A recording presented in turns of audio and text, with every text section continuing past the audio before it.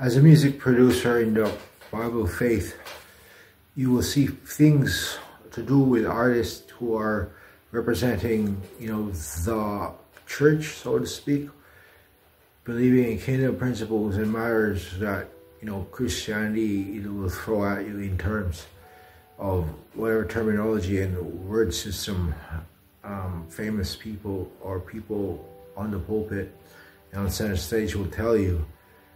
It's sad to say these things, can convince someone or can deter someone to be led into beginning to think for themselves. Now, as a music producer, I create songs to do with Bible concepts and texts that, basically is a witness or a testimonial track, let's say, that points towards the direction of the biblical faith. God, Jesus, Holy Spirit, the triune existence of one whole self of God himself out there, whether you are a believer or not. I mean, that's not my job to convince you to believe. I'm just encouraging you to think for yourselves. Now that I took my faith seriously and belief in Christ, in the cross of Jesus and his sacrifice, I basically go through a bunch of lies at the same time, filtering them all out. And I believe these videos of famous Christian artists uploaded and broadcasted, presented out on YouTube, basically is a big help for those who are really seeking the truth and trying to find a firm foundation for themselves, and how they will basically live out their lives through honesty and integrity in scripture and biblical text that I encourage anybody to break down. Now, I came across one of my feed on a YouTube wall. It's basically by this Christian hip-hop artist or gospel rap artist. I loaded up YouTube like you do, and this monster feed basically featured Lecrae and how he had to undergo certain things to even put his wife in jeopardy.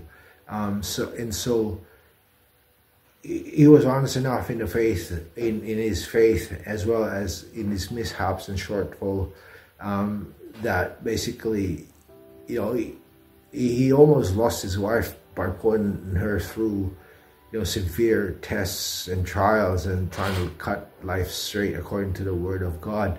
And prostitutes, drug use, gang-related, mistakes and errors and bad thinking. These are the things that Christians probably won't tell you that they fight for daily, and a lot lose the battle. And the battle rages and the war will, you think it ceases as you'd like to, but you keep fighting the good fight.